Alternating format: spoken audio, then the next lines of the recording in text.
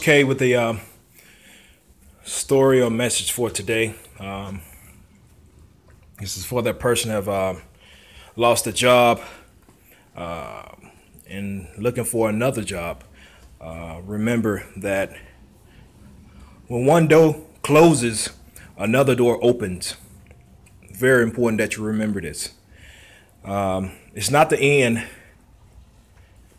of the world when you lose a job. It's not the end of the world when you get fired. It's not the end of the world of your bills not getting paid.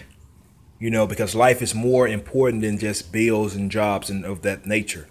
So let's make sure we put that on our minds first. Even though I know that, the bills has to be paid. I know things has to be paid and all this stuff and all those things, pile up on you. But at the same time, you have to think, for one, how you got yourself in that situation in the beginning to get fired or to get released from that job. So you have to think about that first and make sure that it doesn't happen again, because it's very important to understand that you don't just get fired from a job, you fire yourself. Most people don't understand that. I didn't understand that as a young man, but as I got older, I understand that now. People don't get fired from jobs, people fire themselves from jobs. So we need to know the difference and understand that and make better decisions in the future. So this is for someone today that has lost a job. You know what I'm saying? I know it's probably been 2 months, 3 months, or even a year that you haven't found a job yet, maybe even longer. But I can guarantee you, I've been there, done that, been through situations, like that myself. And I'm not going to say a lie. It get frustrating. It really, had me really challenged.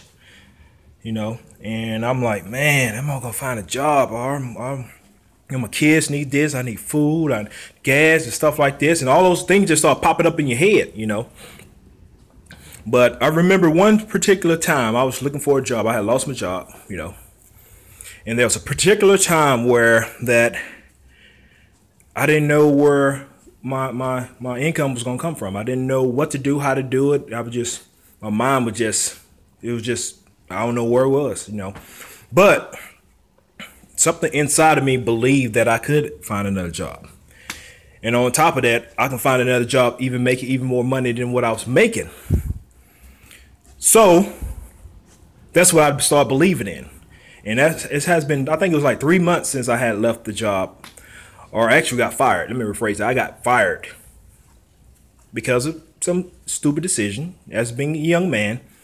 But I still believe that, there was another job out there that would pay me more. So let me tell you the process that I did to find another job. What I ended up doing is, and I did it without even really knowing it, really thinking about it, knowing how it worked. But I know how it works now. But I didn't know when I applied it, and what I did, I didn't know that's how it's supposed to be. I mean, that's how, life works and stuff.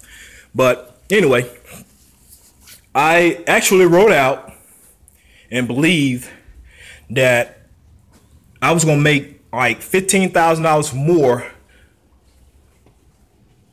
of the new job I was going to find. I actually believed that I was going to make $15,000 more on my next job. That's what I did. I believed it. So I put a number out there. And like I said too, which I'm kind of going back and forth. I was really looking for a job, but at the same time, when I was really searching hard for a job, jobs wasn't coming to me. Nothing was coming to me. But as soon as I let it go, as soon as I stopped thinking about it, I just said, you know what? I'm not gonna worry about it. The job appeared. That's right. The job appeared to me. And I got the interview with the job and everything. So I'm bouncing between the story. So I got an interview and everything, and I got hired. So